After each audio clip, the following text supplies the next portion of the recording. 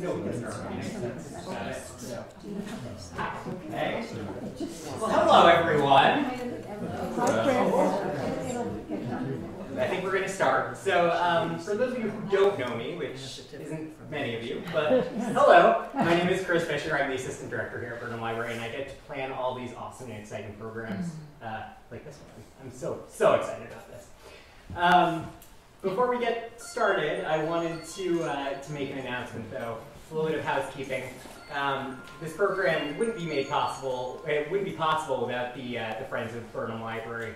So many thanks to them, and also the contribution from the Connecticut Crossroads Project, which is a local not-for-profit that preserves community history through casual conversation. So, if you like this program, please go onto our website, scroll down to the bottom, sign up for our newsletter, and you can find out more of the awesome programs that we're planning. You can also head on over to Facebook and check out what we're doing there, because we do lots of silly and fun things. But without further ado, last wisps of the old ways. Oh, sorry, tongue twister there. Yeah, absolutely. So for those of you who don't know me, my name is Derek Piotr. I'm a folklorist, researcher, and performer. I grew up in West Reading, Connecticut, and I live here in Bridgewater now. So I'm here to talk to you about two things. The first one is I've published two major collections of archival recordings that center around this young lady here, Nina Turpinville. So I'll explain some of her life and my journey into her music and work and family, and then I will also be talking about my hunt for the non-singer, and it's the second part that I hope you guys can sort of help me with, and I will explain what that means in due time. She's gone blue in the face. Oh, it's because you went to sleep. Oh, that's why. What's that? That's probably it. Huzzah. Success. Okay, great. I need to just keep moving the mouse here. So, well, I first heard about Nina Turpinville when I was generally researching Appalachian music. I've listened to folk music for a long time, but for the last 3 or 4 years, my interest has been in Appalachian folk music from America. Before that, it was a lot of ethnomusicology, Thai, Indonesian, Japanese music that I researched, but I came back over to America and was listening to a lot of different singers, especially from the North Carolina-Tennessee border. And Lena was on a compilation put out by the Library of Congress called Anglo-American Ballads. She was on volume 2, and I was just doing some immersion listening one day of these compilations, trying to get a sense for singers beyond sort of the ones everyone knew, like the Gene Ritchies or Pete Seegers or whatever. And I was just probably answering emails or scrolling through the internet one day, and she came on and sang the line, "We'll stick her little baby full of needles and pins." And I went, what did I just hear? So I replayed the track and gave it a closer listen, and she was singing something called Bo Lakins, which is a version of a song called Lambkin, which is an old Scottish ballad, and I had no real background knowledge of these kinds of ballads at that time. I was just really interested in the gruesome textual narrative kind of juxtaposed with how wonderfully she sang. So rather than keep describing that unusual song, I will try and pull it up and play it here. Playing from Dee's MacBook Pro. Great. Didn't think it would be that. Lincoln was a very fine mason as ever lay so. He built a fine castle and a pay he got none. Where is the gentleman? Is he at home? He's gone down to Marion for to visit his son. Where is the lady? Is she at home? She's up there sleeping, said the foster to him. How will we get her down such a dark night as this? We'll stick her little baby full of needles and pins. They stuck her little baby full of needles and pins. The foster she rocked and Bo Lakins he sung, while blood and tears from our cradle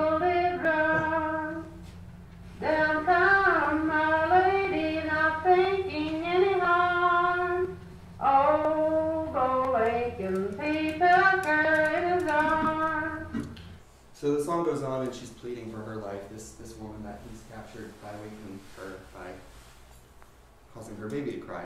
And he doesn't want her money, he doesn't want her daughter, he's just intent on killing her. And then the Lord comes home, and because patriarchy and male justice, Balakins gets hanged as punishment. I have no idea how he gets caught. So there's not a lot of detail in the song, there's just a lot of gratuitous gore. And this was the only published offering by Lena at the time. The Library of Congress had put this song out in about 1956. And I sought other recordings of her and her family, and the only other one I could find was her and her sister singing a local ballad about a Tennessee man who murders a young woman and burns her body and is at the gallows kind of lamenting. So I was really confused as to why these sweet little girls were singing these strange songs, and I made arrangements to go to the Library of Congress and listen to the rest of the recordings of Lena and her family. That's Lena and her family. She's there holding her granddaughter Vera, and then I'm not actually clear on all the other names in this photo, so I won't even bother, but that was taken in 1962. Lena was born in 1905 in Elk Park, North Carolina, which is right on the Tennessee border in the Blue Ridge Mountains. And just going off that one recording that I played you, I played it so you had a sense that she was one of the finest singers I'd ever come across, and there wasn't a whole lot of information on her. So I sought to go to the Library of Congress, and the worst possible thing happened, which was that we scheduled my visit for March 20th, 2020. So everything closed. I was not able to get to the library. Their digitization services shut down. I had intended to get all of the recordings of her and her family digitized. They were made by a man in the funny hat there, Herbert Halpert, who is sort of, if anyone knows Alan Lomax, has heard the name Alan Lomax? So Halpert was a similar folklorist. He went around in the pre-war period and to the south and did some work with, her name's escaping, Zora Neale Hurston, recorded some songs that she knew. So he was a pretty significant folklorist, but people mostly remember Alan Lomax. One of my goals in my work is to change that and get people to know Halpert's name. So Halpert went down to the American South as part of the WPA, and was granted, actually this is an old ambulance that they bothered to paint streetcar black to send him down to the south, and they retrofitted all the cabinets in the ambulance with space for his notebooks and recording equipments, and so he went down to document Lena and her family, and like I say, all of those recordings were made to either acetate or aluminum discs, which is how they did it back in the 30s, and a lot of them were not digitized, and I wanted them digitized. And COVID pretty much said no for a long time. So one of the things I want to mention about his particular folklore journey, Halpert's, is that when he went down to Virginia and North Carolina and Tennessee, he would often run out of recording discs and have to sit and play harmonica and eat supper with the families and write Washington for more discs. And when he came home, the WPA ended about a month after he got back to New York, and he hung his head and he was like, "I'm sorry I didn't get more done. You know, I really wanted to, but you had to keep mailing me these, you know, it took time." And they were like, "Are you kidding? You made like you made way more than we thought you were going to." So he took hundreds of valuable recordings from the American South in 1939, just before the war. Lena was recorded in April of '39, so pretty lucky that he was able to go down there before everything sort of broke loose, and hoping things don't break loose again and I get to keep doing this summer, but that's another story. So COVID halted my digitization hopes, so I was left with these two unusual songs sung very well by these young girls, and what I ended up doing was just sort of reaching into the internet and trying to figure out what I could find about Lena and her family, and the only other little fragment I could obtain was she sang just a piece of The Bald-Headed End of the Broom, which is an old kind of country song I sang on hee-haw. So it was slightly more jovial and less bloody. But she was still kind of a mystery. So what I ended up having to do was sort of try and get in touch with anyone who might still be alive in her family. And so I called her grandson Carlos, and I very feebly asked him if he was the grandson of Lena Turbeville, and he said he was. And so we had quite a conversation. This culminated in me getting in touch with a lot of her family, and she's got a huge family. The real prize in getting to know them was that they introduced me to Lena's last living daughter, Nicola Pritchard, who was born Nikki Turbeville. And I went down to the South first time in 2021 in July, and there I am with Nikki. And we were talking about, you know, the Appalachian traditions that her family kind of grew up doing. And Nikki was born in 1934, so she was about 5 years old when Halpert came to visit, and she can remember, because they had no electricity in the house, that there were wires hooked up to the doorknob. They had an iron doorknob in the kitchen, and she just remembers piles of wires everywhere. Halpert often would have to take his subjects to a hotel because the generator wouldn't work in people's homes for very long, or it would be too noisy. And he remembers saying that even though he had to bring these, you know, little old men and ladies to hotels and get them to sing these old songs and put them in such an uncomfortable position, they often sang and sang well. And I often think if someone shuttled me into a hotel in Danbury and told me to sing what I knew, I'd probably be like, you gonna pay me to do that? You know, but he had great success. So Nikki grew up most of her life without a radio, and I think that's really significant because a lot of the songs that were learned, you know, back then were orally transmitted, and then the radio kind of messed everything up. You had, like, you know, the Elvises and the Bing Crosby's getting really close to the mic and being really kind of soulful, and it just changed the way people sang, and I think it changed the way people thought about singing. But this family certainly had a firm Appalachian tradition, and Nikki can remember wildcrafting, which is where you go harvest herbs, you know, like black cohosh for menopause and you know, wild ginseng and things like this. But she couldn't remember a lot of the songs. She was not in great health when I met her. She had some carcinoid tumors in her lungs and other things, and had some surgeries that she thinks affected her memory. And so she didn't remember a lot of the music on our first encounter, but she did remember Bo Laken's, and she consented to sing it for me. Bo Laken's was very fine mason as ever laid stone. He built a fine castle, and pay he got none. Where is the gentleman, is he at home?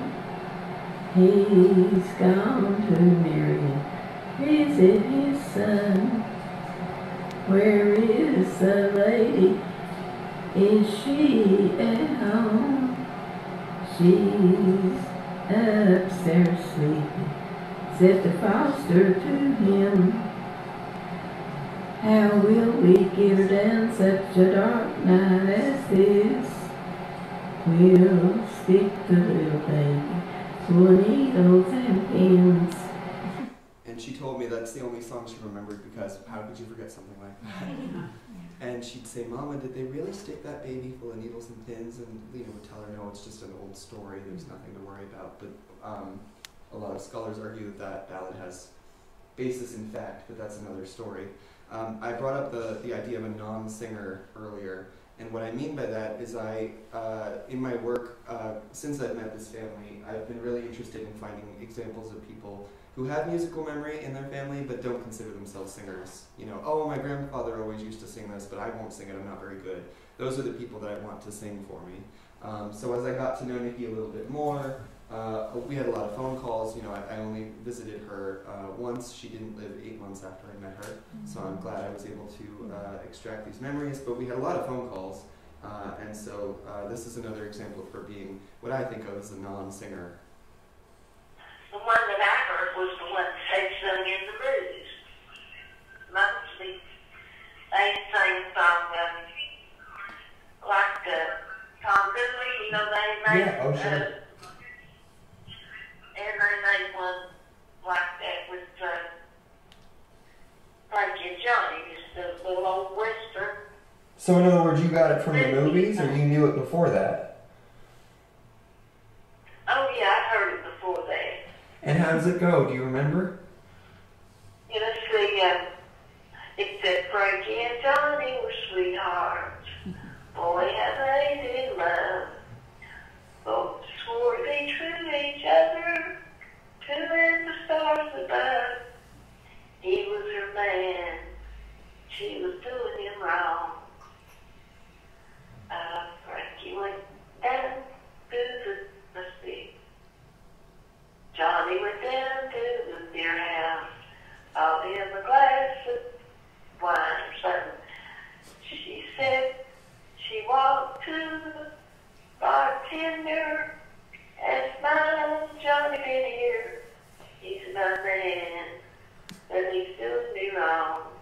So she did sing, and she sang well, but I still think of her as a non-singer because these were just sort of memories she held on to.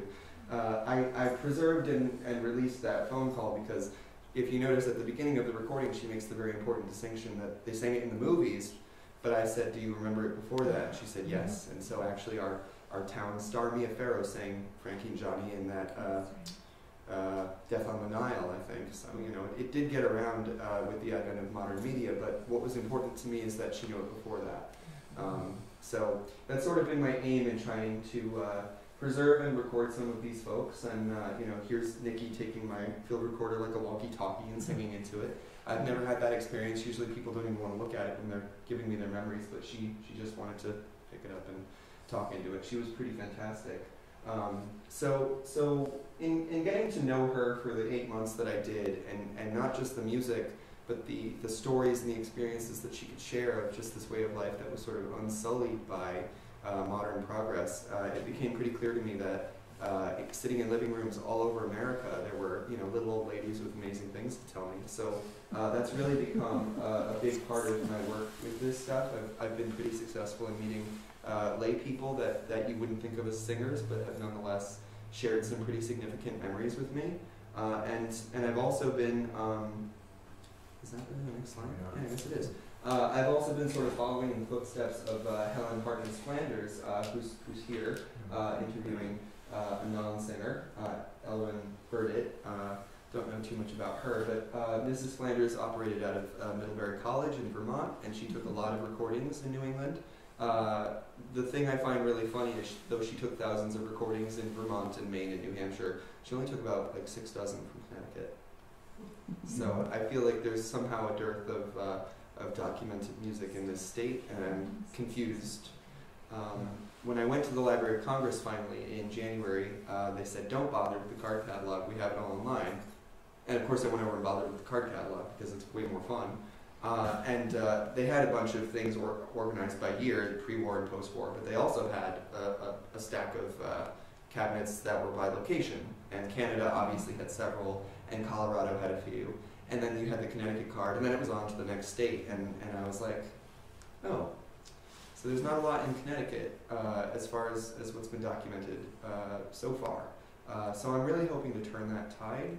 I've had a little bit of success so far in looking for these non-singers, people that remember songs, but I think it's important that the Connecticut Crossroads Project is with me on this because their mission is certainly to record the stories and memories of people through casual conversation, as Chris said, but I would also be interested in the songs. So if anyone has memories of this stuff or knows of someone who might, I can give you my contact at the end of this and we can talk about that. But anyway, having met Lena's daughter and finally receiving the recordings of Lena from the Library of Congress, I wanted to publish them in some way. So I've put 2 records out so far, Last Wisps of the Old Ways and Ever Since We've Known It. The first one has a few recordings I myself took of Nikki and some other people, but mostly dealt with the 1939 recordings that Herbert Halpert made, and the second one, Ever Since We Known It, I tried to put the focus more on Lena. It's all archival recordings, there were none there that I made, and I really just felt like she was not given her due for whatever reason. I think a lot of singers that were recorded in that time period, there were just so many of them that I think people fell through the cracks. So I'm trying to give her a second wind, and it's gone really well. She's gotten a lot of attention. She's gotten. I've made music for 10 years, and I've pushed really hard to be on radio and stuff, and she's gotten further than I have in certain places because I think people just love Lena, and so my hunch was correct. So play a little bit more of her. You don't want to listen to me, you want to listen to her. Get along home, Cindy, Cindy, get along home, Cindy, Cindy, get along home, Cindy, Cindy, Cindy, fare you well. Cindy, she is handsome, Cindy, she is fine, but Cindy's like a dead bird with a long show behind. Get along home, Cindy, Cindy, get along home, Cindy, Cindy, get along home, Cindy, Cindy, Cindy, fare you well. Cindy in the summer, Cindy in the fall, Cindy broke a baseball neck at Action Mackley Ball. Get along home, Cindy, Cindy, get along home, Cindy, Cindy, get along home,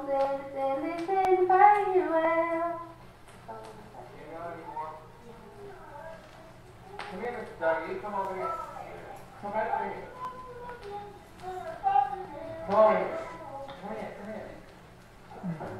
Say, get along home, Cindy, Cindy, get along home, Cindy, Cindy. Get along home, Cindy, Cindy, I'm bound to leave you soon.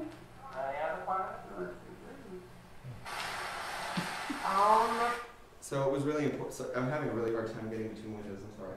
It was really important to me to present these recordings unedited because I think you get a great sense of the space that these people were singing in. So he obviously pulled Ben over from wherever he was to get him to sing the last few verses of that. So there's not a lot there musically, but there's a lot there situationally for some of these. So I didn't just want complete performances, I wanted these kind of stories. I often think of these songs as the headlines and then the people's situations as the articles, and you want to read the article, not the headline. I think one more from these compilations to sort of show you, which is Lena's older sister. I've just never heard Partridge in a Pear Tree quite like this. First day of Christmas, Matilda said to me, Partridge in a pear tree. On the second day of Christmas, Matilda said to me, 2 spring trees and a partridge in a pear tree. On the third day of Christmas, Matilda said to me, 3 spring trees, 2 turtles and a partridge in a pear tree. On the fourth day of Christmas, Matilda said to me, 4 lovebirds, 3 spring trees, 2 turtles and a partridge in a pear tree. On the fifth day of Christmas, Matilda said to me, 5 gold rings, 4 lovebirds, 3 spring trees, 2 turtles and a partridge in a pear tree. I still love that 5 gold rings, so I thought it was really delightful. So there's a lot going on for the Bear family. Their names before they got married was Bear, B-A-R-E. They pretty much lived in the same place in North Carolina for hundreds of years. When I visited Nikki, the road in the back of her house was called Bear Lane. Go figure. So pretty much well steeped in this sort of history. So I had the opportunity to be in England. I was in the north of England for 4 months last summer, and I wanted to sort of apply this hunting for a non-singer to my time spent over there. And I got up with my friend Steve Gardam, who's a pretty staunch contributor to the British Library and other places where folk music is sort of talked about over in England. I think he's donated 904, last I counted, recordings of his own to the British Library. So I had him over to the back garden, which is the thing you do in England. And he brought his concertina, and we kind of swapped songs. But he was pretty bleak on the prospect of me finding any non-singers in England. I think a lot of that has to do with England being a very, very tiny country and still being really populous. So I don't feel like there's maybe a lot of room for people to sing over there anymore. They always say that, 300 years in England is not a long time, but 3 hours in the car sure is, because the country's just so tiny. So he did point me, however, in the direction of a gentleman called Will Noble. You can look Will Noble up on Facebook or YouTube. He's got a pretty well-coordinated internet presence, I guess. He's been performing for a long time. He cut his teeth at folk clubs and hunting clubs in England, and he has a pretty well-rehearsed repertoire. So him and his wife, wowed me with things like this. The mistletoe hung in the old castle hall, the holly branch shone on the old oak wall, and the barons retainers were blithe and gay, a-keeping their Christmas holiday. And the baron beheld with a father's pride his beautiful child, young Lovell's bride, whilst she with a bright eye seemed to be the star of the goodly company. Oh, the mistletoe bough, oh, the mistletoe bough. And that's great. It's immaculate, but it's not what I wanted. I took that recording in his kitchen, so I kind of dug with Will over our afternoon together, and I said, is there anything you remember before you became a performer, before you started learning and rehearsing and practicing?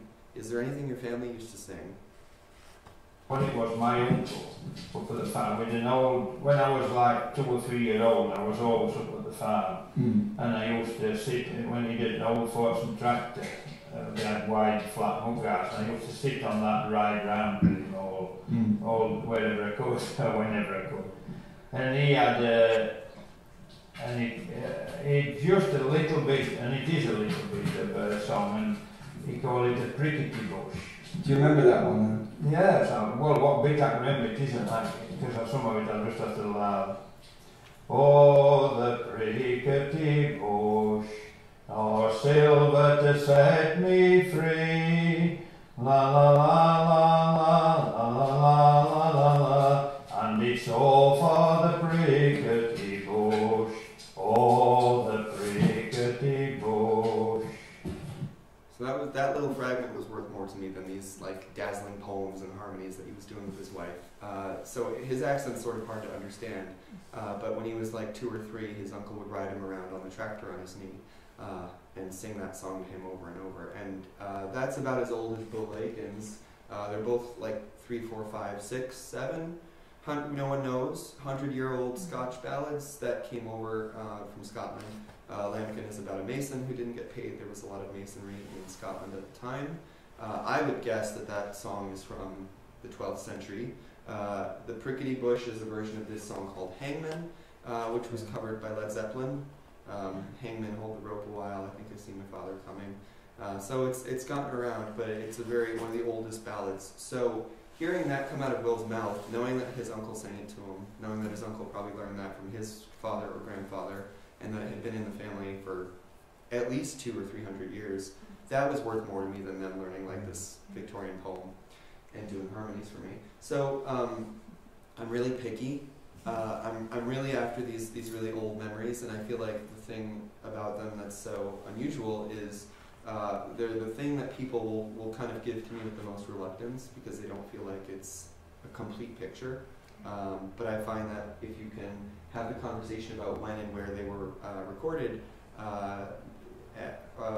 when and where they were learned, and you can record and document that moment, that tells more of a story than someone learning something off a song sheet or a YouTube video. So that's been the focus of my work. I've tried to do some of this in Connecticut recently. I was up in West Cornwall this week. I met with a fiddle player and her husband, and they had a few, like, you know, her grandmother used to sing like pony girl, riding fast, riding slow. But there wasn't anything in the way of ballads or anything, but it was, you know, a nice song memory to have. The only other interesting thing that's happened to me, and I regret I can't play the recording because she was so ashamed that she even sang this for me that she just said don't do anything with it. When I got to the Library of Congress in January, I had been researching another New England folklorist called Phillips Berry, and he mostly operated in Maine, so there was, again, not a lot of Connecticut stuff, but he'd made some old cylinder recordings. So before acetate and shellac and aluminum discs, people used to have to make recordings on these wax cylinders that look like soup cans. And they usually don't stay terribly well preserved because it's wax, so a lot of these recordings are like, you know, it's like pretty squished. But his was in pretty good shape for this one gentleman called Adam Morris from Kingman, Maine. He must have come down from Prince Edward Island, it was sort of the Penobscot Bay region. And there were a few recordings in there that I was interested in working with for a project that I'm working on. And the Library of Congress was pretty vague on who owned the Berry collection, but they said a surefire way, if you want to release these recordings, is to go through the family, which is obviously something I'm comfortable doing at this point, is reaching out to these people's families. Well, his granddaughter lives in Bristol, so we went to Panera Bread. And she also remembered him singing a song called Froggy Went A-Courting, taking her on his knee and singing that. And that song was first published in 1562 or 3. So the fact that he remembered that, and it might have been in the family for 500 years, was I regret I can't play you singing that for me in Panera Bread, but she said no. So this is sort of what I've been looking for, and that's where the title Last Wisps of the Old Ways sort of comes from. I'm looking for these sort of last vestiges of hundreds of years of tradition, and there was sort of a predominant opinion on field recording in the 80s that you couldn't do it anymore. There was a documentary, you can look it up, it's on PBS, if you go to PBS Pass It On, Helen Flanders should come up. It's like a 20-minute free to watch online thing.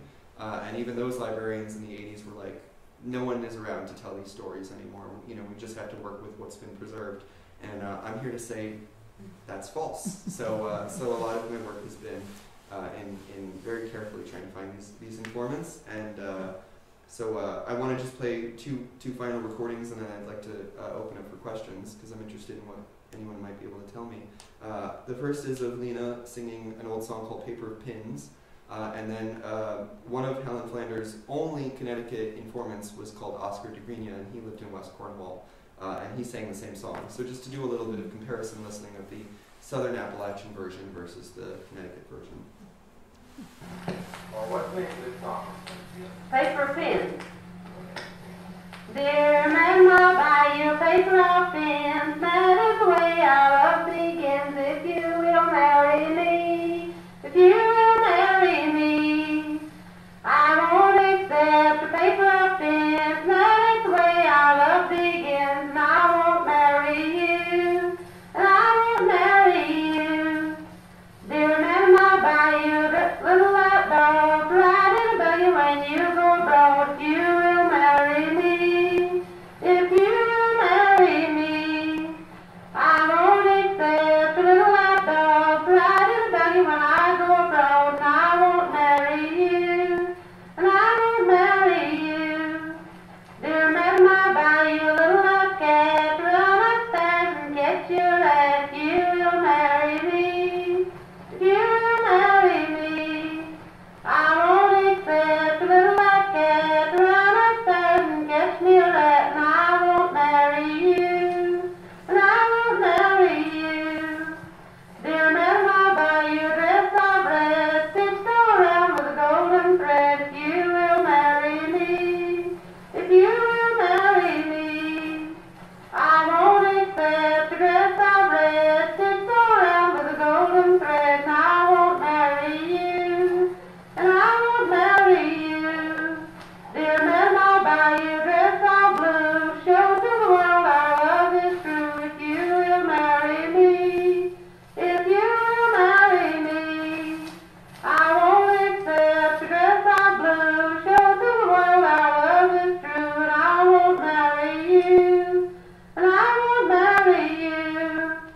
Dear madam, I'll give you the keys to my desk, and you can spend money at your own request. If you will marry me, if you will marry me, I will accept, keep your desk. I spend money at my own request. And I will marry you, and I will marry you. Now, dear girl, don't you see, she likes my money, but she don't like me. And I won't marry her, and I won't marry her. That's very nice. When did you learn that one? I learned that from my older sister, What was it? What's her name? Abraham. Miss Abraham. I'm going to blow this first. Just to see if it's right. I give to you a paper of pins, if that's the way the love begins. If you will marry me, mean it. If you will marry me. I want I want to shuffle your paper of pins. This is the way the love begins. For I won't marry you, for I won't marry you. I give to you a paper of needles to mend your clothes whenever you need them.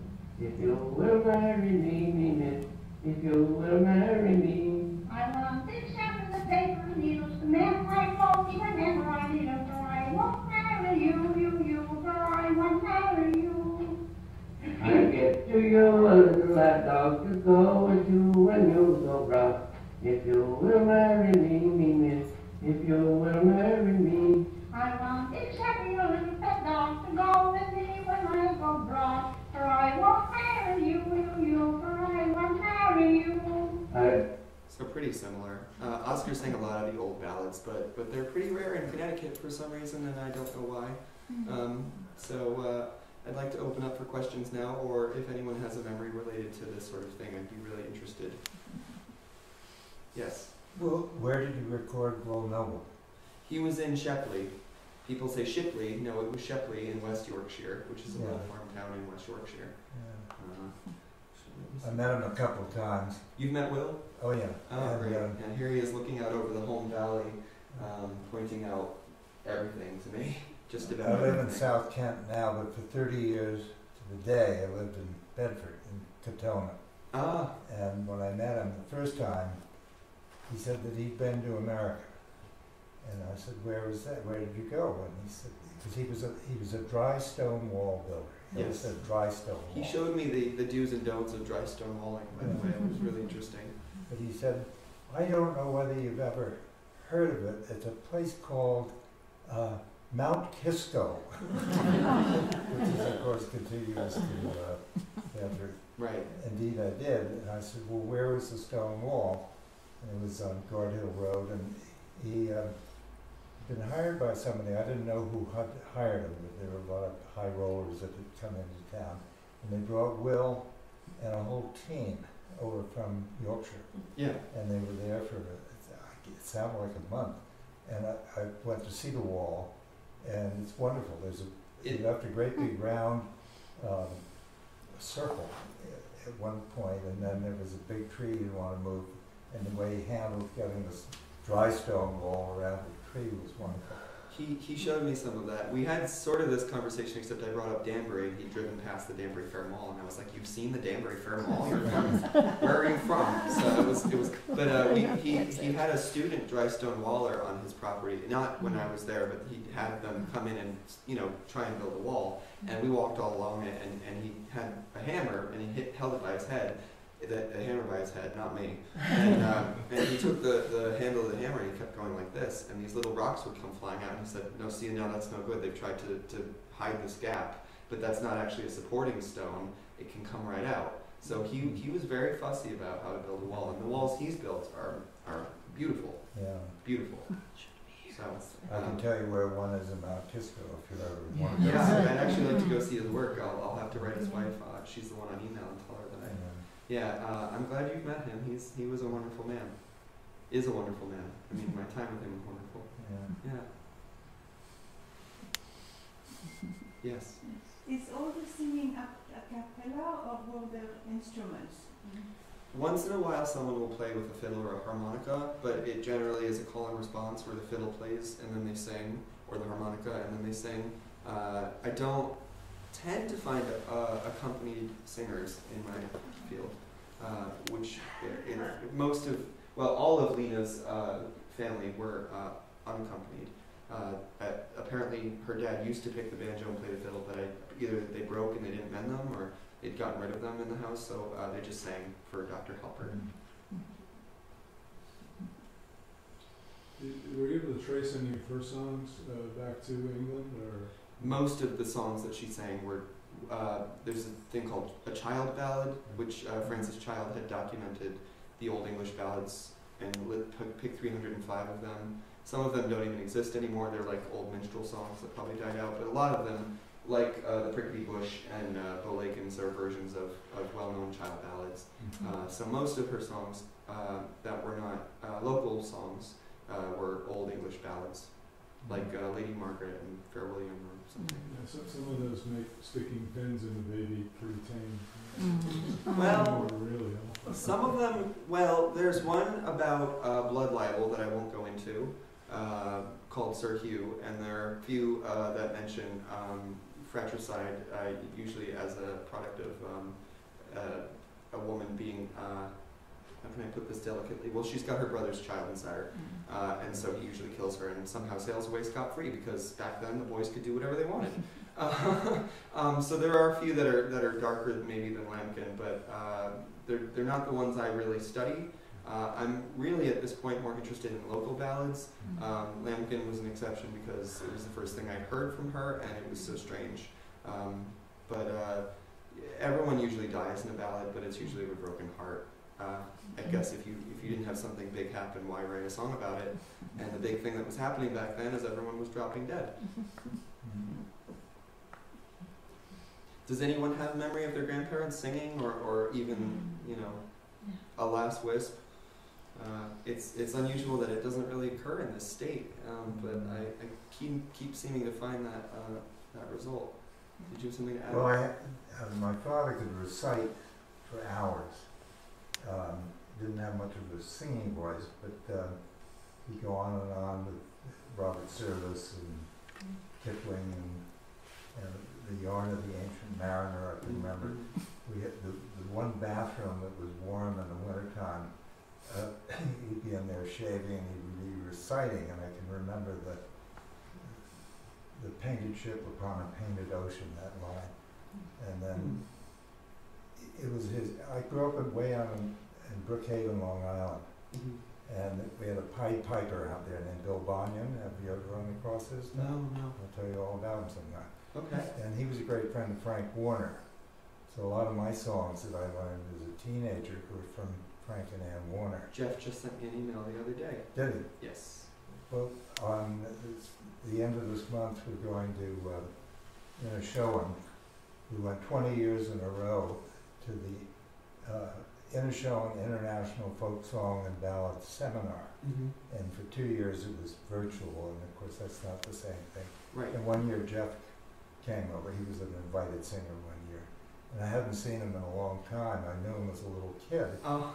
And I told him 2 stories about his father that he'd never heard. He said when Leadbelly heard him sing a song, he said, "Man, your skin is white, but your soul is black." He took it a great time. Very Leadbelly thing to say, too. So for those of you who don't know, it was Frank and Ann Warner did similar work to Herbert Halpert in the American South collecting, and Jeff and Garrett are sort of in charge of the collection at this point, the 2 brothers. But that's a wonderful story. The other extraordinary thing about it, and Jeff picked this up as well, Frank Warner was the only singer of folk songs that I ever knew who he didn't fake the accent, but I remember one of the first times I ever heard him sing, I was a teenager. He says, "Just close your eyes and you listen to Yankee John Belushi sing this song." And it was, you know who he was. And Frank just had this ability to recreate somehow this old guy singing. And the year that Jeff came to Inishowen, he had the same quality. And he would play 2 or 3 lines from a field recording, and then fade it out, and then he'd finish the song just the way his father did. But so many of it, one of the terms or expressions I loathe is the folk revival. Right. And no, it was the commercialization and the cashing in of, and I remember somebody asked me one time if I knew a song, I think Barbara Allen or something, and I said, of course, so I started singing it, and the look of disappointment, because it wasn't the way Joan Baez sang it. Different version. This was you singing it? Huh? This was you? Yeah. What melody do you use? I know 4 or 5 of them. What was the one you pulled out, that particular one? Richard Dyer Bennett used to live across the road from me when I was a teenager. And I don't know whether anybody in the room ever heard of Richard Dyer Bennett. Is he somewhere with Lorraine Bennett Hammond? Something to do with Lorraine Hammond? Well, he was a contemporary of Burl Ives. Oh, okay. And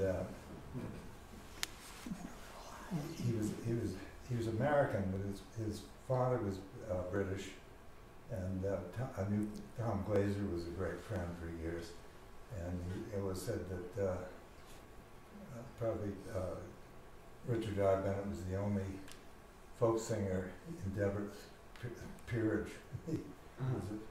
But anyway, he lived across the road from me, and he came to Brookhaven because of Bill Bonyon, the person I mentioned. And I used to hide in the bushes underneath his window. So the core of all my child ballads are mostly versions that I learned from Dyer Bennett. And of course the Barbara Allen classic one of "In the Scarlet Town where I was born." That There was a fair maid made well and made every youth right well a day, and her name was Brianna. But then there's, there are probably more versions of Barbara Allen than almost any other. That's right. And I picked a weird one to sing. I found this one from Boylan Springs, North Carolina, when I go and sing it.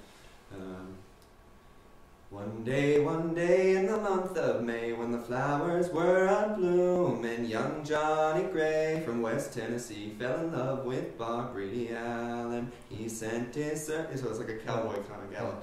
I like that better than the sort of saccharine kind of. I like things that have a little more cut to them. But yes, there's a million and one ways to do that song. I think a wonderful project would be to take old child ballads that were, because he only recorded the words. There were no tunes that a child wrote down. And Cecil Sharp probably did as much as anybody to record them later on. But there's a wonderful cowboy song, The Red River Side, and it's the Douglas Tragedy. And to go from a border ballad that there's somebody runs off with a young lady and all the brothers come chasing after him, and Burl Ives had recorded a version of it. La la la la, la la la la, and so they get close, and the guy comes out and pulls out his sword, and he fights off the brothers, and then fast forward to Texas. At the foot of yonder mountain, there lives a fair maiden, I'll have you to know. She's pert and she's pretty, she's the girl I adore, one I would marry on the Red River shore. Well, their pa knew our secret, and the 20 and 4 came chasing. Anyway, I won't sing the whole thing now, but it ends with, hold your hand, said the old man, let's not fight no more. You can marry my daughter on the Red River shore. You can go and have children, at least 3 or 4, and I'll be a grandpa on the Red River shore. And to take that from northern England, and there was a lot of border ballads that go back and forth, and the DNA that went back and forth between Northumberland and Cumberland, and then the Scottish lowlands. Well, before there was mechanical recording of these songs, they would take them down and transcribe them onto sheet music, and sometimes the families that were documented would get a hold of the sheet music, and of course because it was on a staff, it was cleaned up and sort of better than the strange quality they might have had. And the families started singing the songs better because they were going off what was written down rather than what they had not heard themselves do, because you don't have a mirror at that point.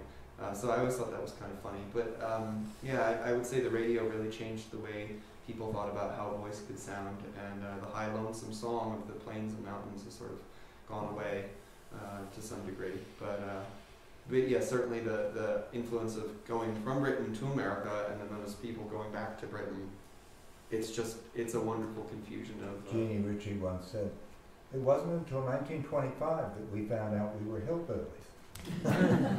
Yes, exactly. So, but what we stress now in the field is collaboration with the informants that we talk to, rather than just looking at them through your loop or whatever. You really try and get a sense of these people as people, and their stories are so wonderful. Why wouldn't you? I think Helen Flanders definitely failed. She definitely treated the Degrini as more as curios, sing it up a little higher, dear, this is the way, and really trying to put them on the spot and make them into something they weren't. So you can only learn from your forebears and move forward. But it's very emotional work for me. It's very heavy in a lot of ways. I've cried a lot doing this work, but it's some of the most rewarding information I've ever gotten in my life. So I'm going to keep doing it.